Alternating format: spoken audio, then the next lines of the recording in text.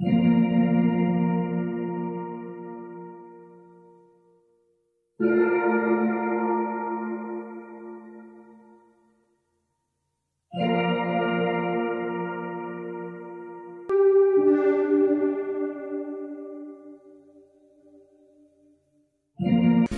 everybody, welcome back to my channel. My name is Zachary and today I have a special guest with me today. I always get questions on Instagram and Facebook asking about the fashion program at the Politecnico di Milano. And today I actually have a fashion designer that's actually in the program itself.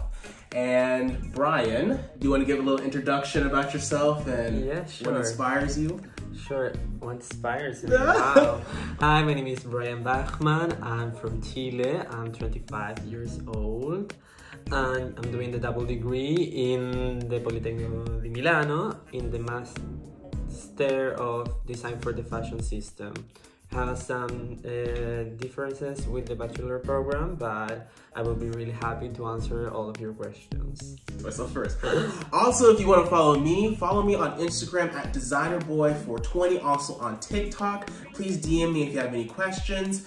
Also follow Bryan on Instagram. What's your @ I'll put it in the... My @ is my name, Bryan Bachmann, but he will put it around here. And so you can search me. Also, all my links are in my Instagram description. So you will find me. I hope so. DM me. Follow this man, DM him, follow him, see his beautiful fashion design. And now I'm gonna leave the floor to Bryan so he can explain to you the portfolio that he used to apply to the Politecnico and also some of the new things that he's doing right now. Okay, welcome to my section. So first of all, what you need to know about the portfolio is that you actually don't need to have like a fashion portfolio to apply to the master in design for the fashion systems, because it's a multidisciplinary master. So I have classmates that are study environment design, interior design, engineering, but also I have a lot of fashion design, fashion student designers that studied on the Politecnico before. So it's actually a mixed class, but yeah, that's the first thing you need to know. You don't need to have a fashion project in your portfolio to apply to the Politecnico. Maybe one, I think, so they can see maybe what you can do with what you have. I only have, in this portfolio, I only have, I think, one fashion project, and it's actually a more theory fashion project, so I will show you later. Well, first of all, I put projects that I did in my university in Chile. An introduction of what I studied in Chile. I studied design. It's more like service design or integrated design, and we learn about methodologies and apply the methodologies into different design projects. So each project is really different, but it has like this design methodology approach. So I have projects from data visualization, also information designs project, as you can see, for kids and for education. Also participation strategies in the south of Chile with different communities. Also brand identity projects.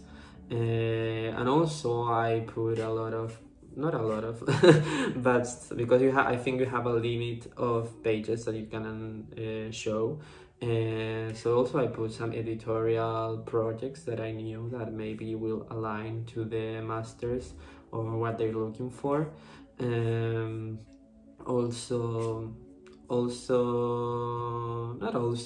I think my final project that I put in the portfolio is because they are going to remember the first thing that they're going to see and the last thing.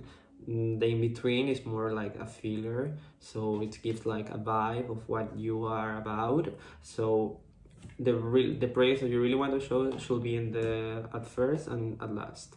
And the last project was my fashion kind of project, that it was a collection of free garments. and the basics to generate conversation about the democratization process of childhood. So it was really a non-binary clothing project, but it's because I did it on the pandemic. So and I was in my hometown, so we didn't were allowed to sew things, but so I only did the sketches, but because the project was more investigation and research and theoretical project, I think it was okay. And yeah, and that's in general what my portfolio is about. What I like it is that they have the diverse projects, but each project have like the perspective that I also like to apply in fashion. So I think that's what I really want to show, is what my perspective is about the world of design, not only in fashion. The things that I dislike is the how do you say the first page? How do you say it? Like the intro page. The intro page, yeah. I mean, it's not that I dislike it, but I will maybe tune it down a little, because I mean, maybe it's tuned down for you, but for me, now it's kind of a little crazy. Maybe, I don't know, make it more minimalist, because the important thing is to show the projects. But I think if you see the other pages, it's really minimalistic, doesn't have a lot of things going around, because I really want to show the pictures and the project and itself. So don't overdo with the graphic, because I think they don't care about much about that. If you were applying to a graphic design master, a graphic design program, I think that will be more important. But it's always also important to have a nice looking portfolio. And also the things I dislike is like some projects I'm really not passionate about anymore, and I will put other projects more that are related towards fashion, but actually I don't dislike it that much. I think it was enough to get in, so I think it worked. So the project that I already did, because I already did one semester, I'm in my second semester of the first year, and so in the first semester we have this class that it was fashion design studio, and in the studio we developed this project that it was about a collaboration between they call it a sleep brand. Like, it's a brand that was really successful maybe in the 60s or the 70s, and now no longer exists, or it's not very popular. So you have to choose a collaboration for that brand to make it reborn. It could be a existing fashion brand, a singer, a musician, an event, an artist. It was really nice because it was really free and you can choose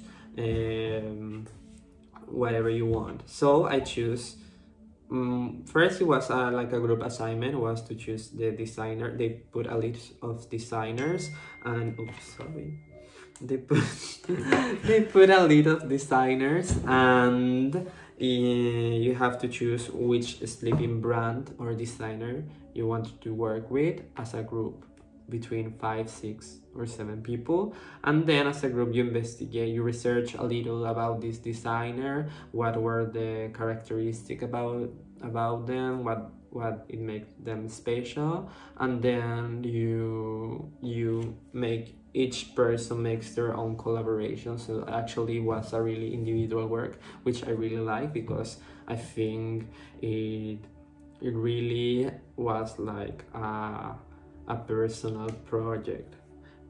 So my collaboration, so the brand that we chose was Rudi Gernreich. It was really famous on the 60s and the 70s. He created the monokini and make popular the check pattern, and like full body suits with knitwear. So all of that design elements I applied in a collaboration with Björk. I really like Björk as a musician, as an artist, and I find her really inspiring, and I also really like her aesthetics, her point of view, and I think it was really also my point of view, like it's experimental approach to fashion, also this like post-human and non-human thing. So I really like that. And basically we have to make like a capsule collection. Depending on the collaboration is the amount of sketches that you have to make. I made 15 sketches, I think. Let me count. Yeah, 15. 15 sketches. And you have to choose one sketch with the professor, and you will develop it in the lab. The Politecnico has these huge labs. It has like 3 labs with knitwear, also tailoring. So you really were able to do whatever you want in there. And also near the campus there's a lot of like textile print stores, so actually you can make all your collection there. So first, going back to the project, first you have to make a prototype and then develop that prototype into a full realized garment, make a video, a book about the brand, the reborn brand, and also a photo shoot. So it was a really complete project to explore, to learn, and to apply lots of things. All you know and all you learn, you can apply it on this project. The materials that I used for these projects were wool that I used in the knitting lab. So I learned how to use the knitting machine and wool, and knit a full bodysuit in merino wool. And I make also a dress in wool, but it was like a fabric made out of wool. It wasn't like it wasn't the same as you have the thread of the wool. Yeah, it was a fabric already realized. And I print over that fabric a pattern that I designed, and basically that's it. And also I use wool to crochet a kind of schemas, balaclava.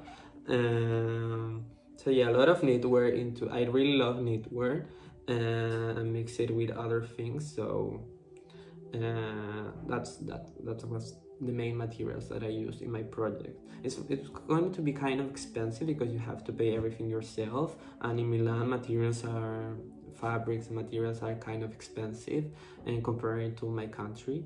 So yeah, take that in mind when you come here. You have to have some money to put into your project. Also, a special thing about this project is that my roommate, that also we were friends back in Chile. We came here together, and he used to be the model in Chile for all the projects. He's not an official model, but I think he should. So it was really nice to make this project with him. He was the model. I took the measurements of him and do basically the outfit for the garment for him. And we planned a photo shoot.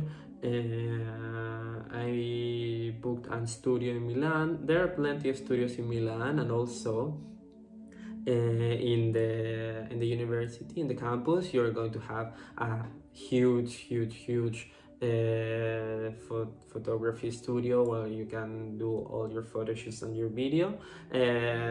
I booked another studio because the one that was in the campus, it was booked already. Everything was booked. Also in exams week, everything is booked, so you have to have that in mind. If you want to use the photography lab, I think they call it's like that, I don't remember. And yeah, and if you have further questions about my portfolio or my experience, you can DM me. I will be really happy to answer all of your questions. Okay, thank you, Bryan, for that. Now I'm going to ask you some of the questions that I get in my DMs about the fashion program, just so people can get an idea. So we're going to open up some questions that I just get all the time from you guys. So one of the first questions that I get from a lot of future fashion students is Politecnico more experimental or is it more technical? Oh, definitely technical. I think the first project that I talked about was experimental in a way because you can do whatever you want. But from there, everything is technical. They look up of your prototype. You have to do like 3 prototypes till they are satisfied. So I think it's really technical and really professional experience. Like it has to be good. The sewing has to be good. Everything has to be perfect on point. And then the next question that I get all the time is about how much time do you spend on your projects? Is it something you just do in class and you're out of it, or you always are in the studio or always at home? All the time. At first it's kind of a slow process because you say, okay, it's just one garment, I really don't have to do that much, I have time. But when you realize you have to do the book, you have to print the book, you have to take the photos, the pictures, you have to film the video, you have to finish the garment actually. And for me, knitting takes a lot of time to learn how to use the machine. So I think the last 2 months I was in the lab and almost every day that I could. The next question that we have is, did you have any background in sewing before you came to the Politecnico? Do you have to have experience with sewing before you come into this program? I didn't have experience. I am self-taught. You're sewing stuff? No, self-taught. Self-teach. You self... Self... What is it in Spanish? Okay. Self is with T. Self-taught. Self-taught? Taught. Okay. Taught. I forgot the pronunciation, sorry. The language barrier. Taught. Yeah, I'm self-taught. And so I watch videos on YouTube how to sew, but I wasn't really an expert about it. So, but I really recommend to learn how to sew before coming here, how to do patterns. Because they are not going to use really much time to teach you about it. They expect you to do the project. And so, I mean, of course, they are helpful if you really are not really good, and they understand that if you don't came from a background from fashion, of course they are not going to expect the perfect I don't know, sewing thing. But yeah, it's really useful to learn or know a little about it. And yeah, I always learn from YouTube, so you can do it too. Perfect. And then the last question that I get all the time is, and this is a question I get for industrial design too. Are you gay? Do you think fashion design school is worth it? Like so far with your experience? Whoa.